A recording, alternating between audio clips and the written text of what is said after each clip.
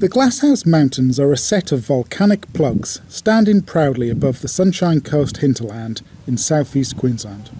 The 12 mountains rise abruptly above farmland, just 1.5 hours drive north of Brisbane, and are a worthy destination for a long weekend or even a full week's holiday. Tibrogargan is a major objective, a jagged, prominent peak. Even the easiest route up the mountain, the so-called tourist route, is rated as a Grade 1 rock climb. Many Queenslanders gain their first rock climbing experience on Tibro, especially the route on the south face known as Caves Route or Mountaineers Route.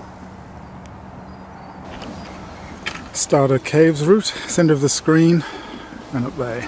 A lot of outward sloping ledges. This is an Aussie Grade 4 rock climb, often soloed, although there are fixed belay points for 7 pitches of rope climbing. Series of ledges up through the bush. The route was first climbed in 1926 by Bert Salmon and Alan Cleland. Double ring bolt belay before any of the real climbing. Got some easy ledges here and then I'm going to have to traverse right. I can already see the next anchor that takes us to the cave, top right of screen. Okay, well this is the first really committing bit where you wouldn't want to fall off. Diagonally up to the right, slightly out, well yeah, it is outward sloping.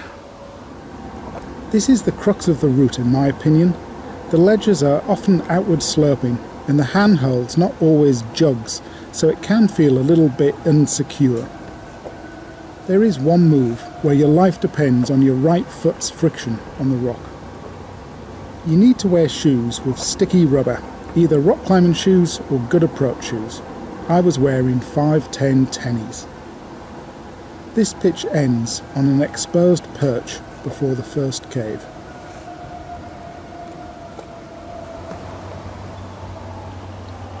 Well, it was easy, but certainly exposed. Yeah, I found a cave. And the cave has a track going through it, so I guess I'll go through it. The mountain is named by the local indigenous people, the Jinnabara. Tibrogargan means sugar glider biting. And here's the main cave on Caves Route. Nice camp cave to spend the night, with a beautiful view out to the coast. And then to leave the cave you need to traverse out across a very narrow ledge, and we're going to go up here. Oh, and then once up above the cave, here's the final wall up to the big ledge. Yeah, lots of ledges.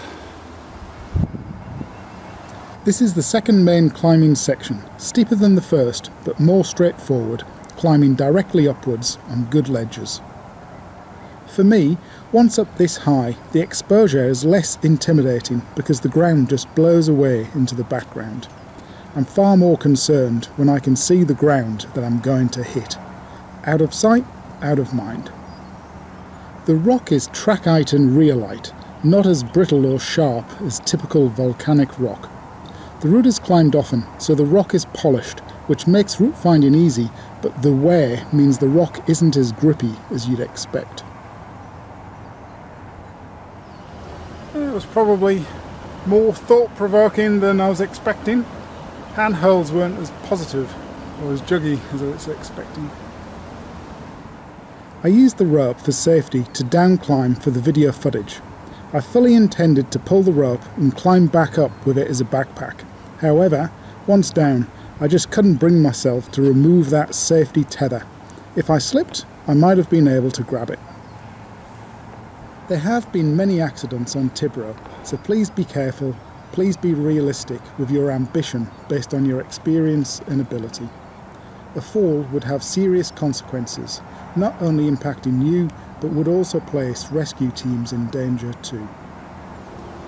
Bush bash for less than 100 metres, and the final obstacle.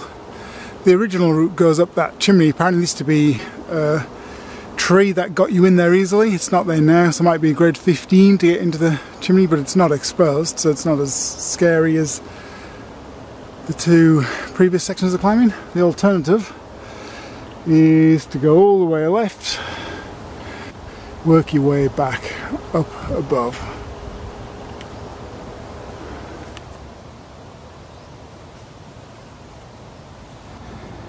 Chimney there, centre of the screen. This is the alternate finishing route now. Come all the way out to the left of the vertical walls and then just walk horizontally around to the right past that tree. Once you're up on the shoulder, you just got to follow the track up to the summit.